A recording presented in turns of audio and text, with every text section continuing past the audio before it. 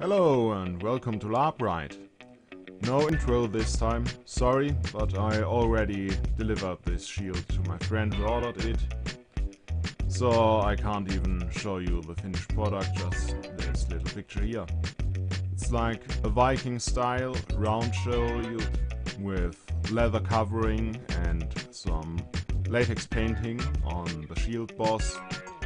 Also, the shield boss is reinforced with a plastic core, so your hand is safe.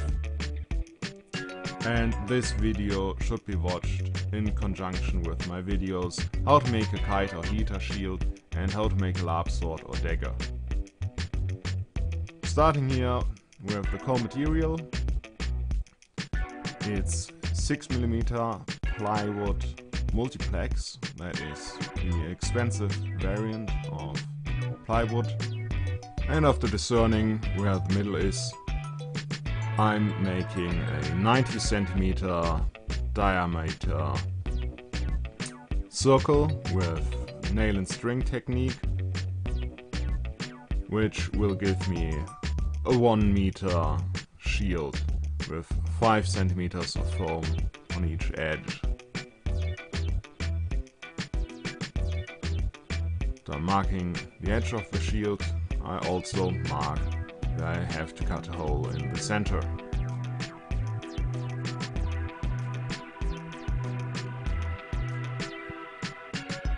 Now it's time to cut it out using a jigsaw and of course use proper safety equipment.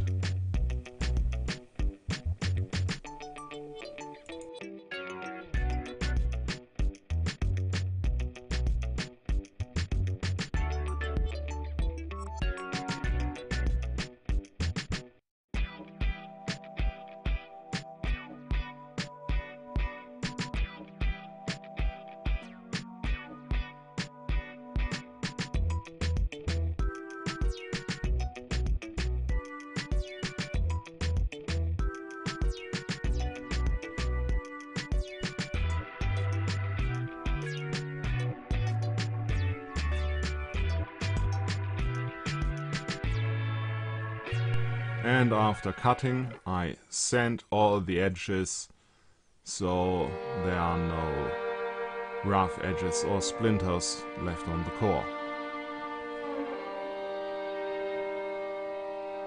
This is just a wooden bar I use as a reinforcement. Cutting it to side, sanding off the edges. And this will also form the center grip of the shield. I got both this and the core material in my local hardware store or Bauhaus.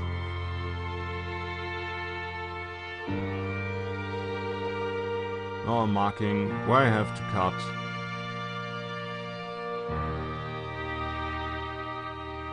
And I pre-drill some holes to get my jigsaw in there.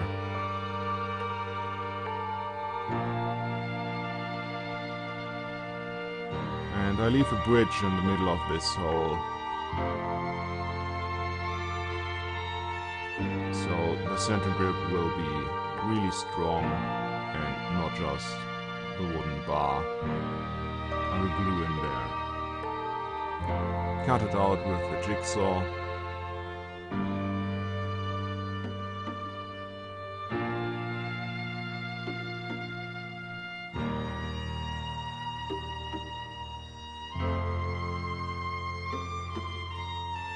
Using a file to get the corners a bit rounded in. And once again sand the edges. Now it's time to glue this in. I'm using regular wood glue.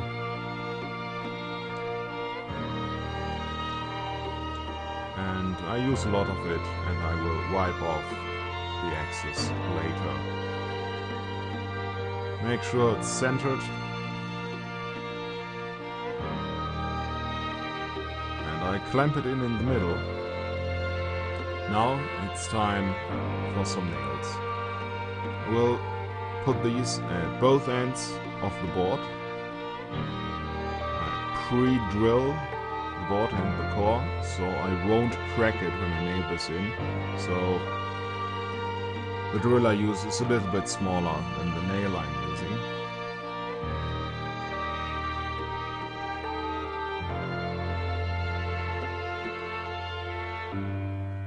And after I hammer it in, I round it over on the top using an assortment of hammer, pliers, anvil and a small screwdriver to round it around.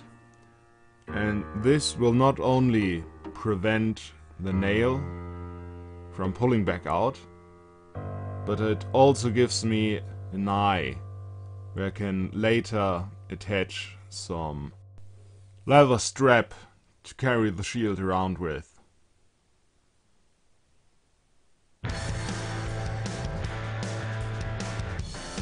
Do the same thing on the other side and then clamp it down for good measure. Wipe off the excess glue and let it dry overnight.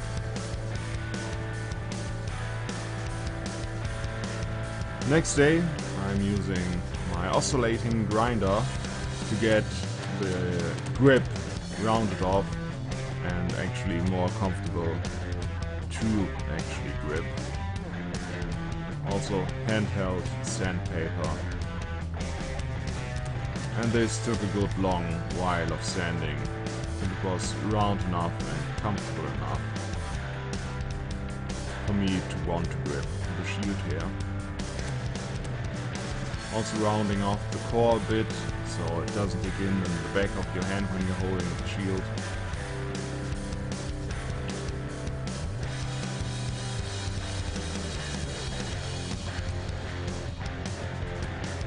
Once this is comfortable enough, I wrap it in some strips of leather I pilfered from an old couch.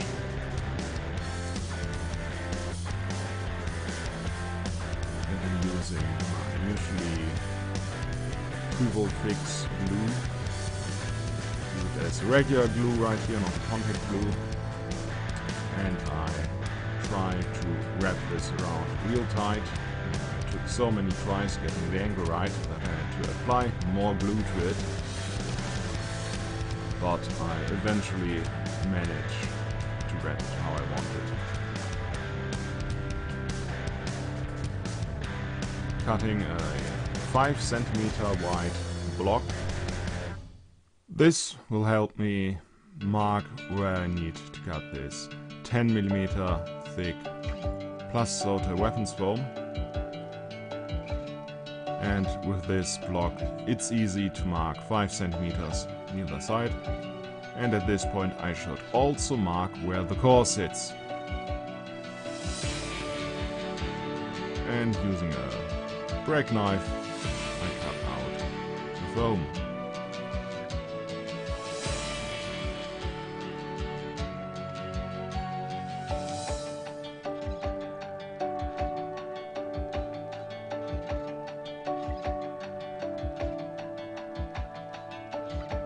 Now to put in some extra work and go back to the floor to mark where the core sits. Because when I glue it on, it should really be centered.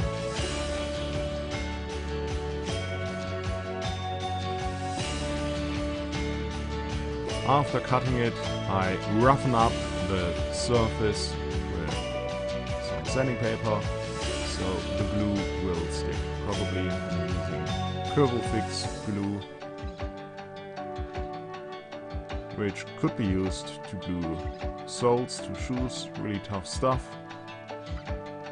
And you will need a lot of the stuff for the shield. The shield is very big. Usually a really big shield would be 80 centimeters across. This is a meter. It's really huge. But I used like 2 cans of glue for it.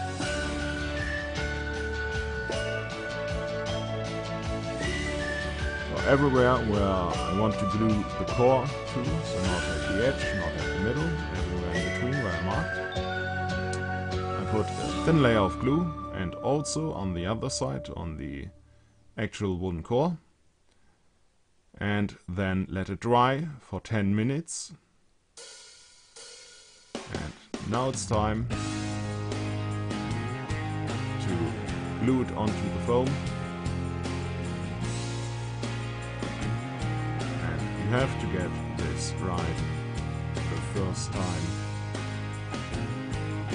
So make sure you're good and centered.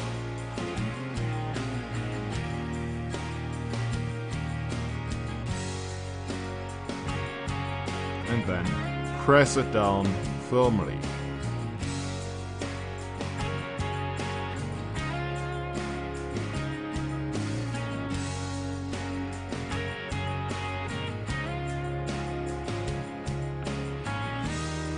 And this is a bit of overkill, but I also weigh it down and let it dry overnight.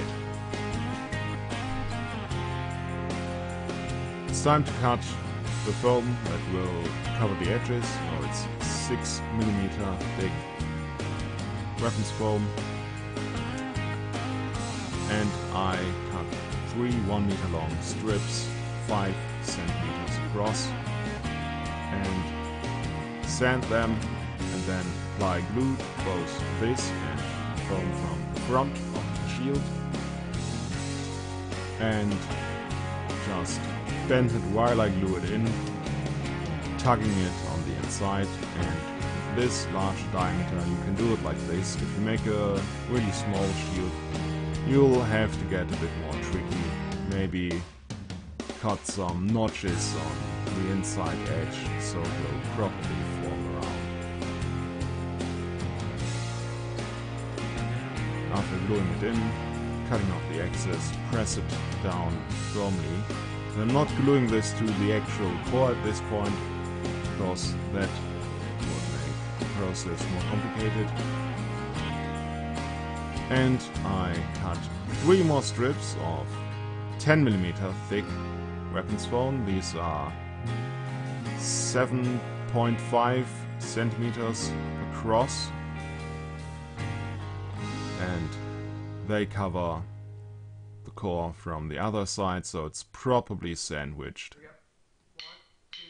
And once again, press it down.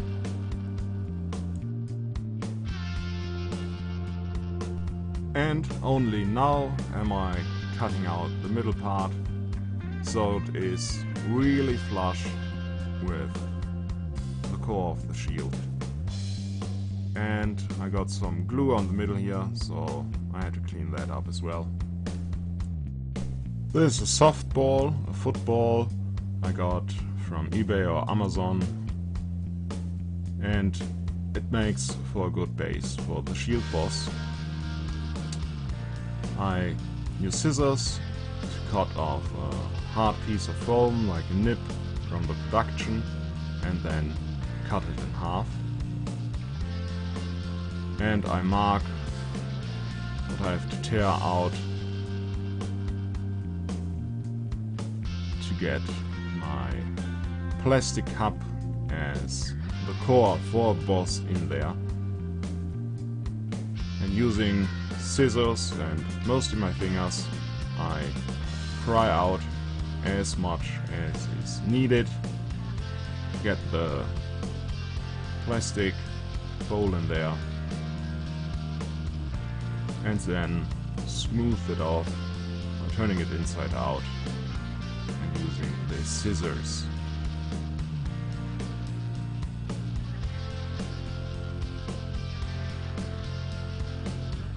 You want to have at least 2 centimeters of foam on either side of the bowl, and I roughen up the surface of the bowl, and then it's time to glue it in. Once again, using Fix, and I'm not using it as a contact glue, just as regular glue, so I can position this properly and tightly in there. then I weigh it down to dry overnight. Now I'm cutting some 6mm thick weapons foam to form the rim of the boss. And I make sure that the hole in the middle is a bit smaller than the bowl, so the edge of the bowl will sit on the foam and not hit your hand if pushed inside by a weapon hitting your hand. If you really want to, you can make the wooden core of the shield a bit smaller than the bowl, so there's no chance of the edge of the bowl getting pushed into your hand. So after cutting it, sanding it, once again use Curve Fix as a contact glue. So spread it, let it dry for 10 minutes, then glue the two parts together.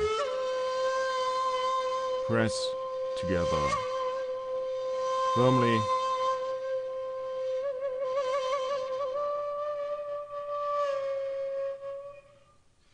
And it won't come apart anytime soon. While that is drying, I'm using my belt sander to clean up the outer edge of the shield. Just make sure it's nice and flush. And what I do now is I cover the foam ball on the outside with Curve Fix. Otherwise, it will soak in all of your latex paint like a sponge, and you will use way too lot and it will become way too heavy. So I cover it with the glue, and that will keep the latex paint from being soaked in. So the center shield boss will be painted with latex to make it look a bit like steel. But the video files got lost, or I forgot to film it. So if you want to know how to paint it, look at my videos how to make a LARP sword or dagger, or how to make a kite or shield, where I actually filmed the painting process. But basically this got 7 layers of latex, then 2 layers of black latex, and then a silver dry brush to make it look like old metal, and finally sealed in with Isoflex top coat to keep the latex safe. And I only bothered to paint the top of it, not the bottom, because the bottom will be glued onto the shield core.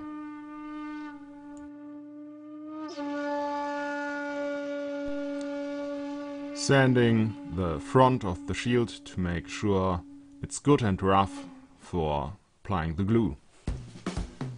I will use this white thin upholstery leather to cover the shield.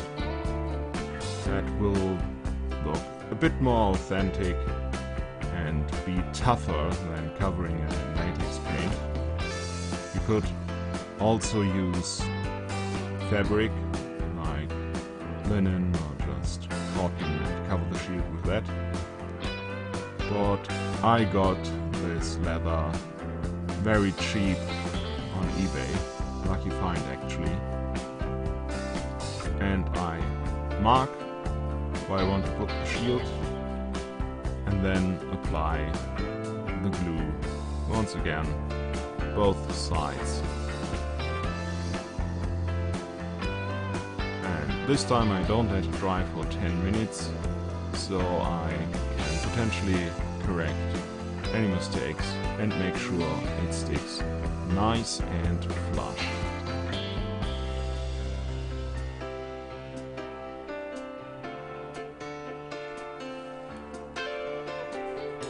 And then I weigh it down and let it dry overnight. Once this is dried, it is now time to cut it into shape. Doing it like this rather than cutting it first and then gluing it on makes sure it is nice and flush with the edges of the shield. cutting across in here and not cutting all of this out, because I want to fold this on the inside and use it to cover the core. That just makes it nicer to hold the shield if the wooden edge is covered with a bit of leather. And I'm also cutting a small piece of leather to cover the wooden core where it's not covered by those four corners.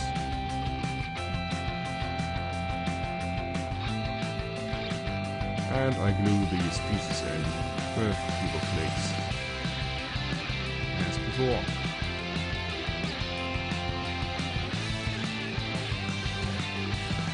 And then I also glue the four corners over these two pieces, and this covers all of the edge and the grip.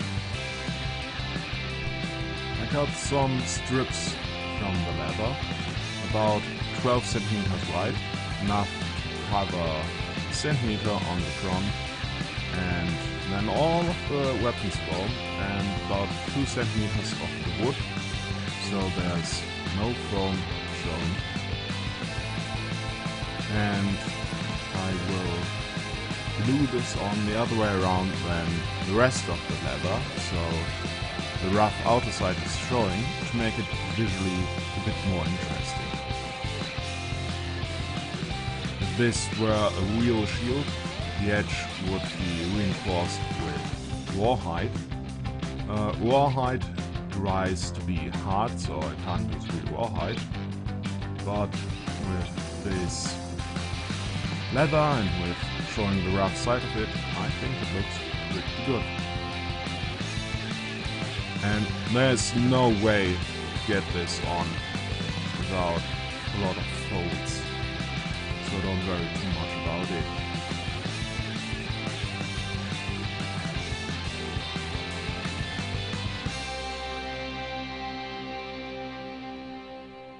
Also, it was not quite long enough, so I will glue on a little extra piece when I fix the front. Didn't put any glue on the front of the shield, so now I'm putting some glue there. Make sure it's not spread too wide by pressing it down for a moment, and after that let it dry for 10 minutes and finally glue it together.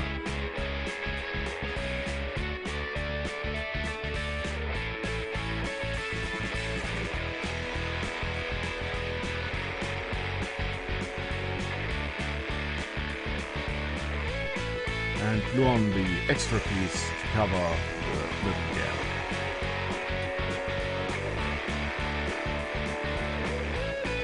After that is done, it is time to latex your shield boss, which I sadly didn't catch on camera, and glue to the shield.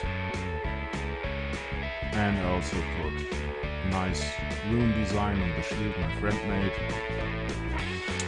with just some red paint. I used flexi paint for this purpose, so I will put it red. And what I'm doing now is a totally optional step.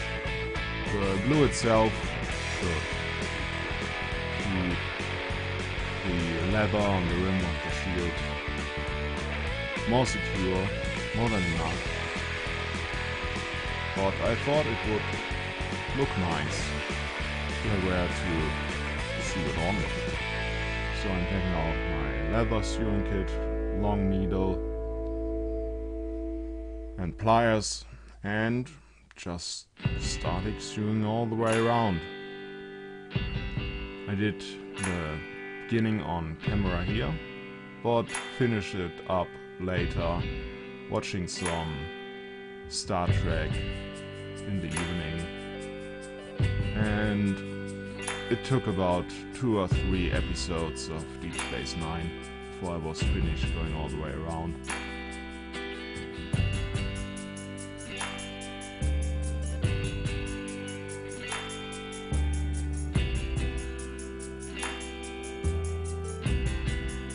I found that it works fastest if you work like a sewing machine. So you have the bottom and the top string, and once you go through with your top string, you make a loop that you secure, that you keep from slipping back through material by looping it around the bottom string. Then just go back through the hole you just made, pull both strings tight, and you're ready to go for the next hole. And that is basically how a sewing machine works.